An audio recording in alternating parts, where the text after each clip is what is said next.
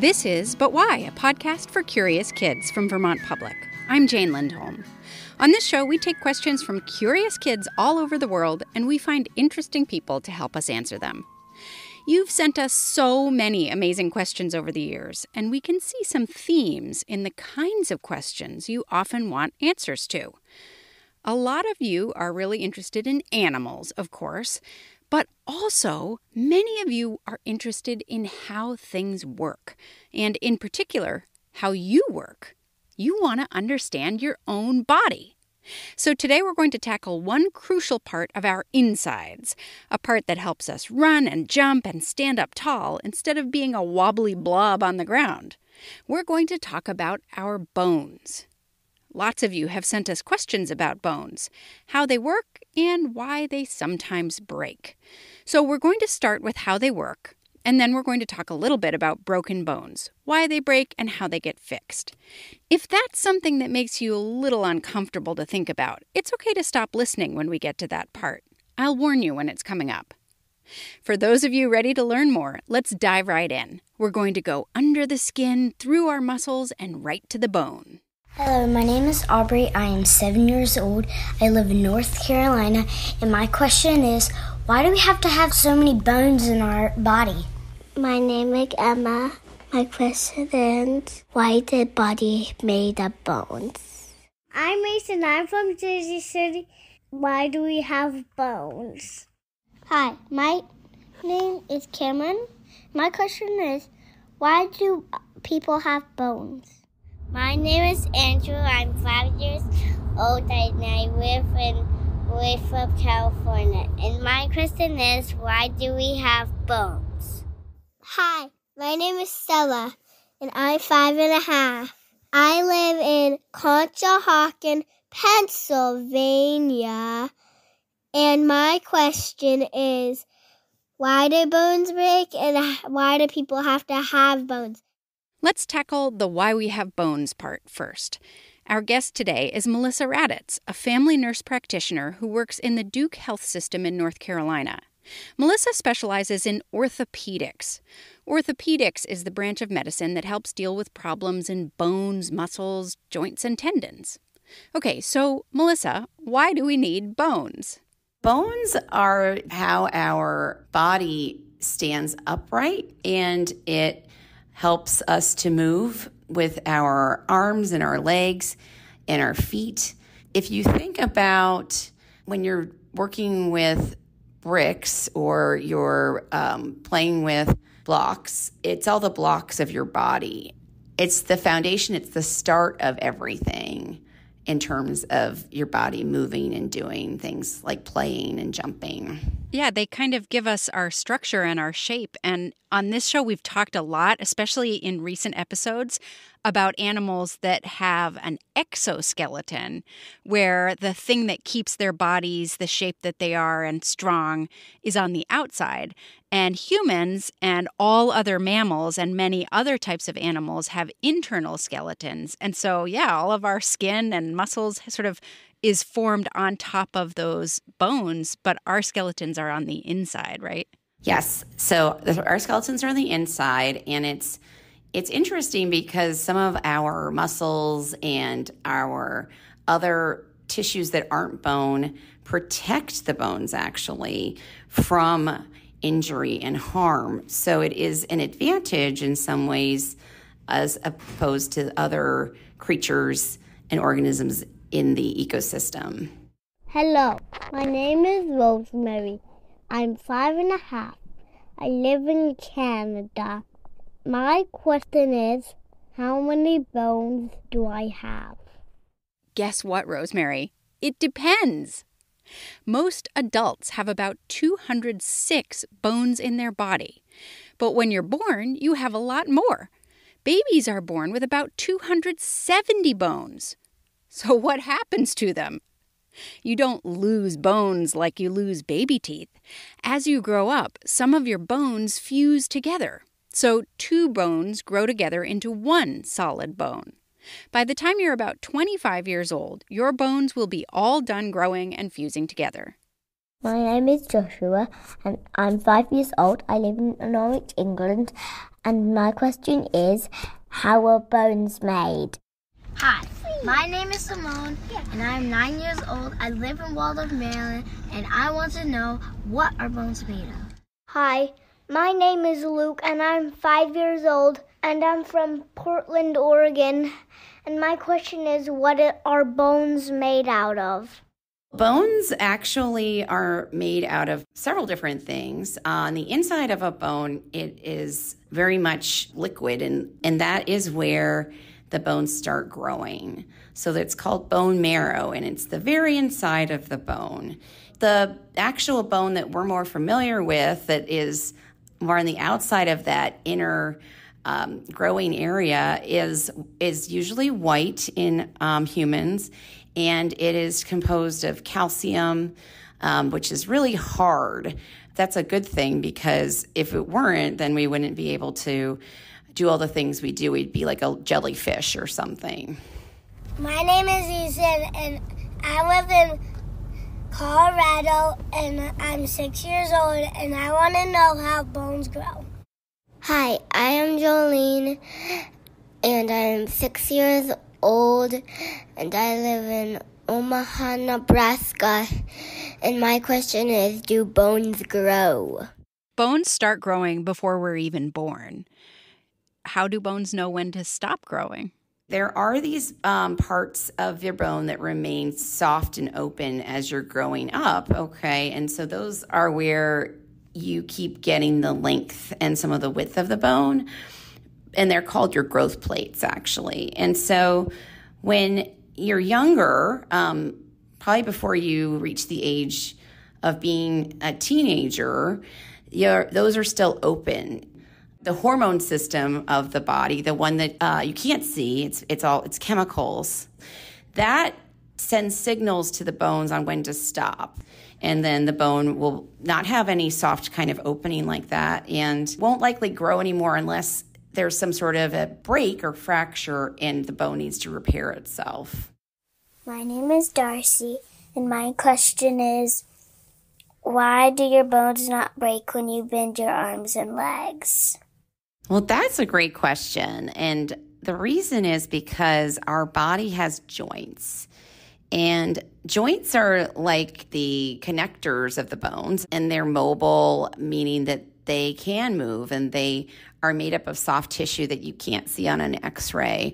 And they're like rubber bands, but lots of rubber bands, and kind of almost like tape too, but very strong tape that can also kind of be a little bit more elastic. And so that makes the bones move, because the force between the bone can then allow it to rotate or bend, like a hinge, like a door, or like when you see a ball inside of a cup and it can move around in it. Hi, I'm Aditya. I'm from half India and half America, and I live in Maryland. And my question is, why does bones crack and make the sound? Well, you're not necessarily cracking bone. One, there could be air in the joint, and the air with cracking the knuckles or the joint can then be released. So that might be one thing. Bones have a shiny end to them. It's called cartilage. And if you look at a chicken drumstick or, bone of another mammal, like we are a mammal, there's a shiny end to it, and that's your cartilage. And as you get older, like your grandparents' age, the cartilage starts wearing down, kind of like when your shoes get old. The surface of your shoe isn't as new anymore, and so that surface gets rough. And so you can hear cracking because the cartilage isn't smooth anymore. So when your joints pop or crack, it's good to know that doesn't mean they're breaking. But sometimes bones do break. Maybe some of you have experienced that. They're hard, but they're not made out of steel.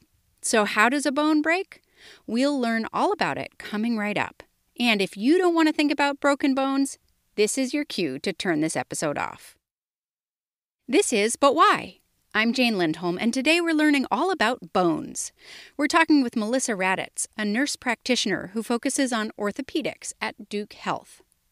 A lot of what Melissa deals with is people who have broken a bone. It turns out it's really common. The National Institutes of Health here in the United States wrote up a study that showed that in 2019, 5 years ago, people had 178 million broken bones. So if you've ever broken a bone, you're in good company. Bones break when there's a force on them, like the force of your body when you fall, that is greater than what the bone can hold. Often, you'll fall or have an accident where the bone just can't bend the way your body is moving, and it cracks. There are different kinds of breaks. Sometimes there's just a small crack in the bone, and sometimes the bones break into 2 or more distinct parts. Now, pain is one way to know something is wrong in your body, and you should definitely tell an adult if you have a fall or you're experiencing pain. But you still might not know if you got a bruise, or pulled a muscle, or broke a bone. Melissa says that's where someone like her comes into the picture. Typically, if your bone is broken, you're moving and doing things, but you'll know if you can't move or do the things you used to before the injury happened to the bone. You'll also know for sure if you go see somebody who works with bones at the clinic or at the hospital, and they take an x-ray of it. And the x-ray is not scary. It's just a tool they use to shine a light through your bones and see if there are any cracks in it that would indicate that your bone is broken. Is that what a broken bone usually looks like, a crack in the bone? Yeah, it usually looks like a crack in the bone. Sometimes if it's not severe, it could be small. But if it's something that it was a pretty bad and painful injury or fall, then it might be pretty big. And so sometimes we have to either put bones in a sling, it depends on which body part, or we put in a cast, or sometimes you wear a boot if it's on your foot or your ankle to give the bones protection in addition to the protection of your muscles and those wonderful things in your body. Hi, my name is Kurt, and I live in North Bend, Washington. And I want to know, why do people need bandages when they get hurt? We just need to make sure that the bones, especially if they're displaced, that they are in alignment so that they heal and it matches up with your other side. Now, we also want to make sure, because the bones are usually pretty strong, as you have probably found out when you play and do different sports. But when they have a break, they're a little bit more fragile, and they need to be protected beyond your own body. They need some extra reinforcement. Hi, I'm Abby. I wonder, how do you itch under your cast? Because I have a broken bone. We don't want you to put anything down the cast that could be harmful to your skin, right? And so I wouldn't recommend just throwing anything into the cast. We can take a hairdryer in a very cool setting and let the air go into the inside that way. At least it moves your any hair you have on that area, or just can kind of make the skin feel a little bit better. What I would suggest is if it's really bothering you, you could go back and get the cast changed. And we do that pretty frequently with broken bones, because as the bones grow, we often want to make sure that we're changing the cast, that it's still reinforcing things. For example, if it gets wet, that it's still strong. Or if it gets really dirty and smells, we don't want you to have to deal with that. That's not a really big deal. You don't need to worry if that's an issue. It's not a problem. Casts are pretty amazing. Back when I was a kid, most people who got casts had a really thick, hard, white cast that stayed on for a long time and you couldn't get it wet. And these days, there are lots of different kinds of cast materials. Sometimes you can get them in bright colors or even 2 different colors. Sometimes there are casts that you can even get wet. It's kind of amazing how we've had this new technology that allows you to have different kinds of casts that let you live your life a little more easily than they did way back in my day. That's true, yes. And they also have ones now that you can do through a 3D printer. It's pretty amazing. But no, it's remarkable how much the materials have evolved and changed over the years. And that also makes everything a little more comfortable as you're healing. So it's a good thing. It won't stop you from doing some of the things that you enjoy.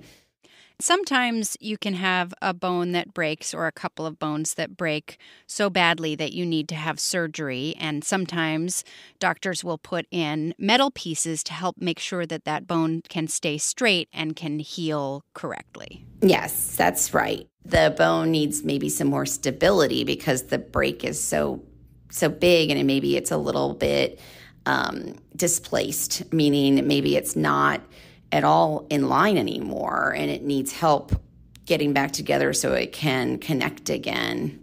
So that is a time where you would need surgery, and it's really like when you see a carpenter working on your house. They're just trying to kind of make sure everything lines up. That's what the surgery is like. They're just trying to make sure that everything is lining up again and that there's a support beam there. Hi, my name is Anna. I'm 8 years old. I live in Waldorf, Maryland, and I want to know, how do bones heal when they break? Hi, my name is Hannah. I'm 8 years old, and I live in Bothell, Washington. And my question is, how do our broken bones heal?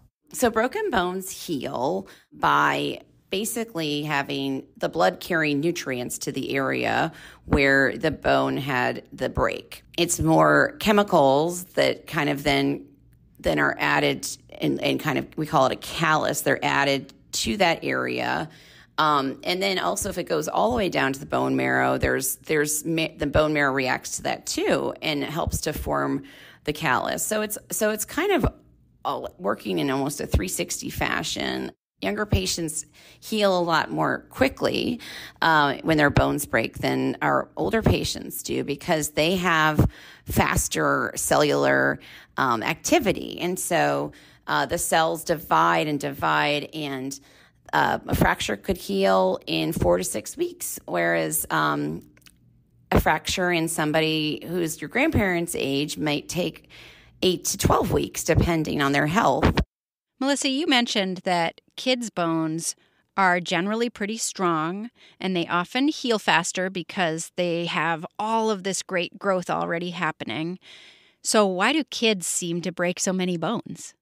Kids tend to break more bones for a couple different reasons. One being that, quite simply, kids are a lot more active typically than adults are or grandparents, and they're doing a lot more dynamic activity in terms of running and jumping and high impact, high force activities.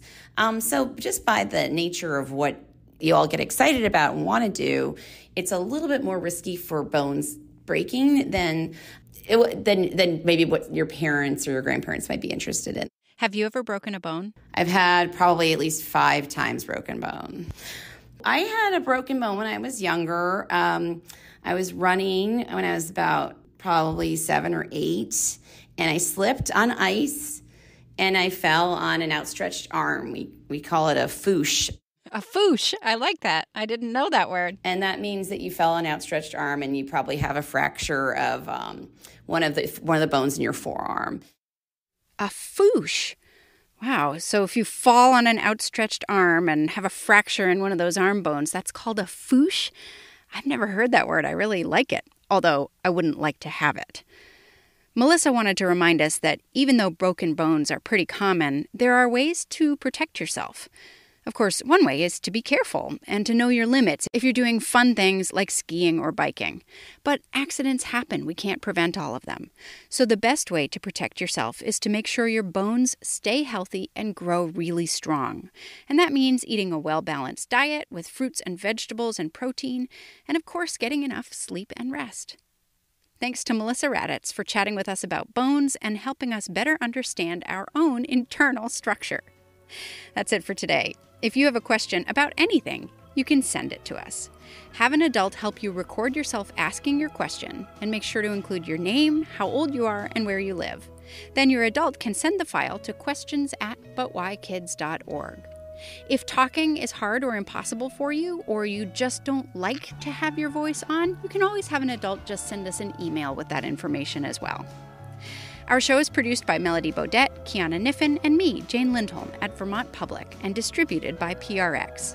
Joey Palumbo works on our YouTube and video series, and Luke Reynolds wrote our theme music. We'll be back in 2 weeks with an all-new episode. Until then, stay curious.